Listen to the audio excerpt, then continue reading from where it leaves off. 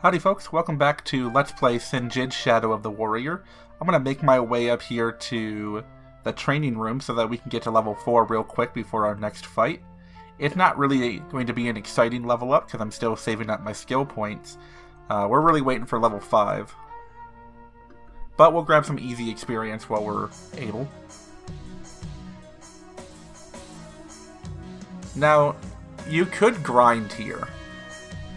You know, you could try to grind as much as your money allows on the training ward, and you have all those rests that allow you to get back all your energy, but I don't think it's really that worth it in the game. I think in some ways it's worth getting some experience, but there's a point where it becomes excessive. You do not need to be level 50 to beat this game.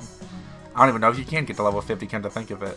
I think 20 is the highest, or at least the highest I've ever seen. Ooh, looks like we're going to take him out. Alright, that's a good level up. And we're going to increase our life again. And we're going to ignore it. Now, again, if you increase your strength, you can equip better stuff. However, the reason why I'm not increasing it, even though there is better stuff I wish I could use right now, is simply because when you reach level 5 and 10, everything goes up regardless. So I will get strength increases along the way. So I don't need to increase it myself. It'll get up there. It won't get up there so high that I can, you know, unleash some super awesome armor, you know, wield some super awesome weapon. But it'll get up there enough that I can have sufficient gear.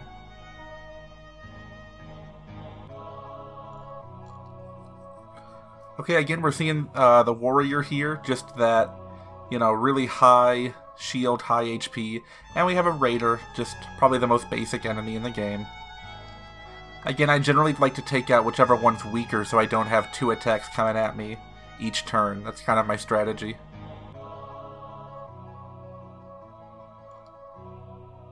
Let's see, let's try to get this guy out of here. Oh yeah, this fight's going to be no problem. Now, I haven't used any of the skills down here. I guess I can show you them just to show you what they do. If you level them up, because you can get them to higher levels. Here's a double one. That's pretty cool. It uses MP though, and I'm not a huge fan of that. We'll attack just to get rid of that last bit of shield.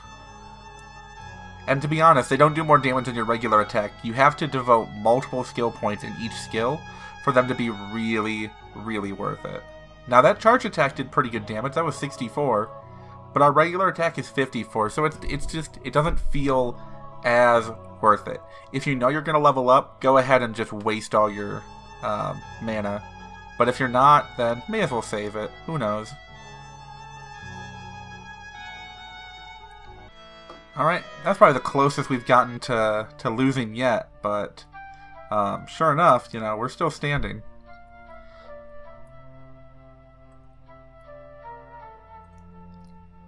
So what I'm going to do here, again, use those rests. You have no reason not to. And head back. And keep on going. We're just going to cruise right through the human gateway here. Now there are 20 levels to the human gateway. And you only need to complete all 20 levels of the human gateway to leave this palace. Or temple, or whatever it is. However, there are 10 monster gateways. And then I can't even remember what the last place is, but there's 5 of those. So there's 35 fights that you have to win in this game. And I'm going to try to do this in, what, 5 episodes, I guess? I guess that would probably make sense. 7 fights per episode. We'll see how that goes. But some of these fights are definitely going to get a little long in the tooth. Especially until we upgrade our armor a little bit better here. But we gotta wait for our next level up to necessarily do that. The next thing you want to keep note of when you play this game is what's the max damage an enemy can deal to you. Like so far I've seen this guy deal 21 damage, and that's pretty devastating. So I think I'm gonna start doing some of these just to get a little bit extra damage down on him. Because otherwise, we're not going to win this fight anywhere near as fast. Okay, yeah, keep doing that. That's like your best attack, dude. You know, don't let him know that it's not, but... There we go. Alright, he's just gonna keep healing. That's gonna be a little annoying. Alright, back into our war of attrition. Alright, we can take another hit from him. Okay, we can't take another hit from him, but he can't take another hit from us, so we win. Excellent. Now, if there is ever a time to go, rest, it's definitely right now. The other thing that I'm going to recommend, if you play this game, no matter how you play it, just make sure you have, you know, enough things on you at any given time. Enough, potions. You don't necessarily need mana potions if you play the way I do, but can't hurt. Okay, the assailant. Now you look at his HP and his shield and you're like, whatever, dude. However, he has really high speed, which means we're gonna miss a lot.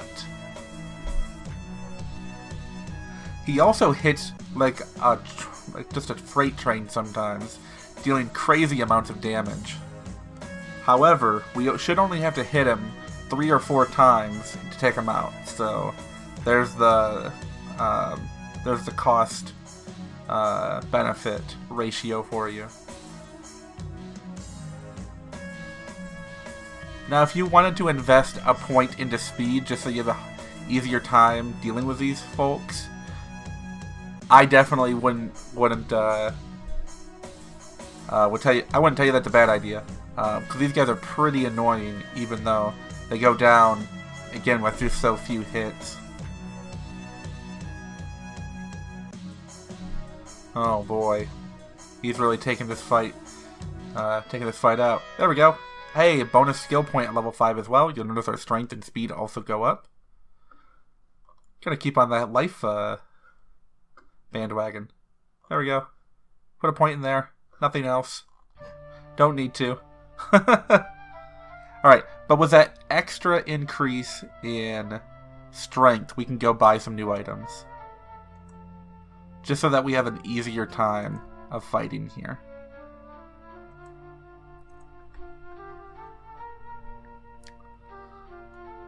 Let's see, this is the best weapon we have. 24 physical damage to the 16.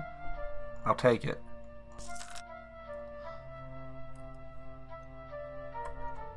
I'll talk to this guy here. Let's see, he wants to sell us this armor here, and I'm happy to take it off his hands. Easy.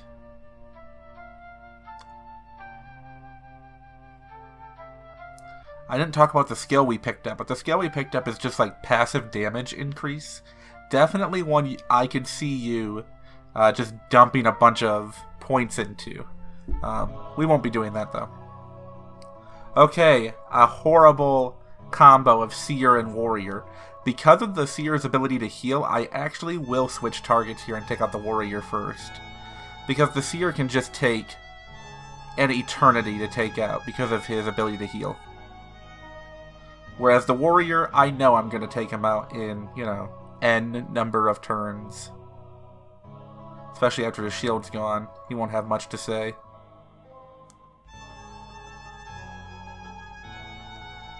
Alright, they got through our shield. That Seer doesn't even do that much damage, so he's okay to even stick around for a little bit. Plus, his weird AI of randomly healing also kind of makes him a non-threat. Okay, so we're going to take this Warrior out here in the next 3 turns. That Seer can go ahead and waste his turns here. I'm glad you can't heal shield.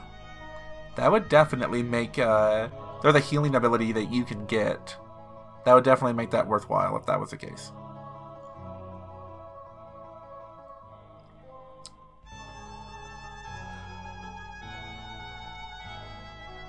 Alright, the Seer's gonna go down pretty quick here. There's a shield, all gone.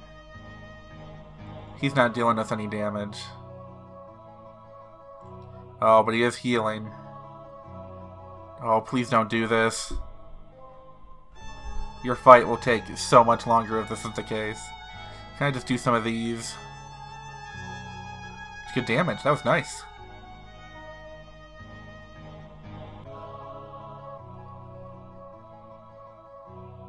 Ooh, 74. That's crazy. Alright, get out of here. Thank you. Okay, so now we're looking pretty beaten right now. And so, I mean, I think what I would recommend is it's probably a good idea if you want to be optimal. Again, this isn't one of those games though that you have to be optimal to win. But, for example, I'm going to go use a rest, but I still have plenty of energy.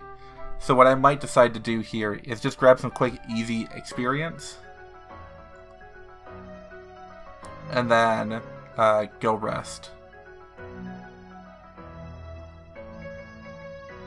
Again, experience is not really that necessary in this game. However, I do want to get to level 10 as quickly as possible.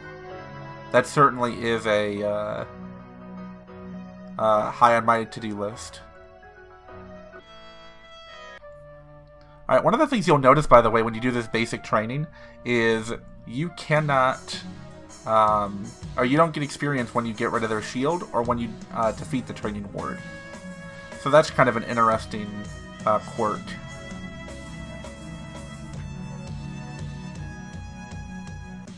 There's a car going by right outside my apartment. Quite loud. Quite loud. Alright, that'll be enough experience because we won't get anything from defeating it. Sounds good. I hope I got experience from that. It didn't look like I did. But what do I know?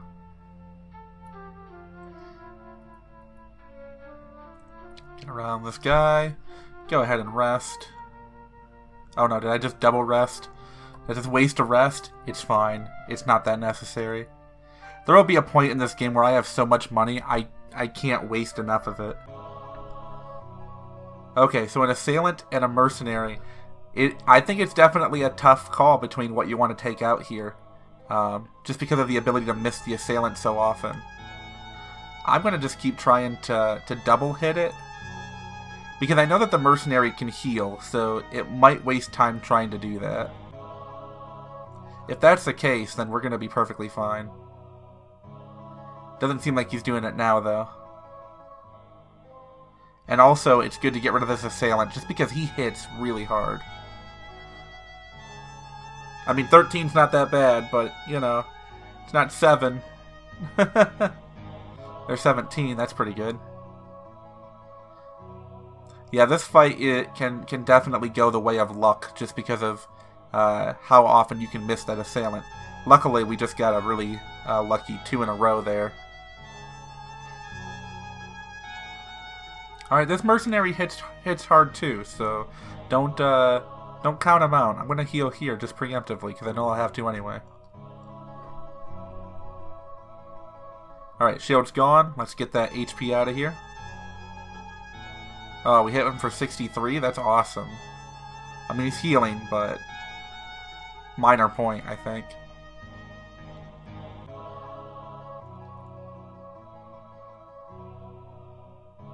Ouch.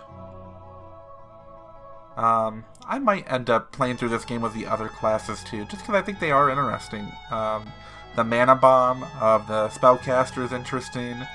Just the sheer ability to never get hit with the speed class is interesting. Balanced, I wouldn't touch, but you could, you know, you could have fun with it. HP, you know how it goes. Saving up those skill points. Alright, so now we have a new weapon here. It does 13 damage. Still not good enough, so we're going to ignore it. It's a better weapon for shields, but I could care less. Or I guess I should say I couldn't care less, right?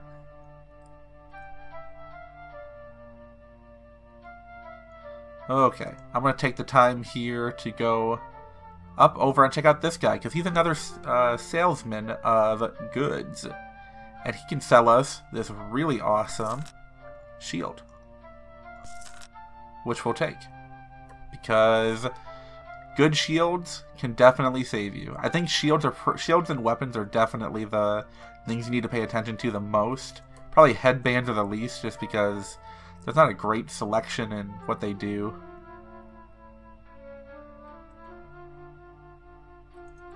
But yeah, shields and weapons, definitely what you want. I probably should have got more potions, to be honest, just because we're running low. You never really want to dip below 10 HP potions.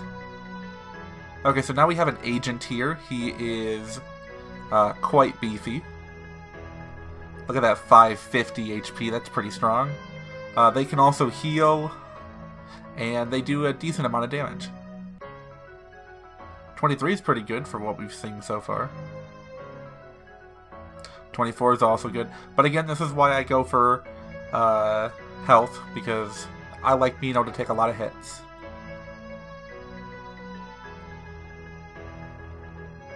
If possible. There we go. And now we just enter this war of attrition here. We're going to have to use a health potion, but that's okay. I mean, if he wants to keep healing, we'll eventually win this way. No? Okay. Well, hey, I haven't seen him do 27 damage yet, so I'll take my chances with that. There we go. Easy. Didn't even have to use a health potion. I mean, I say that, but I definitely have to go get healed right now. We'll buy those after I do this.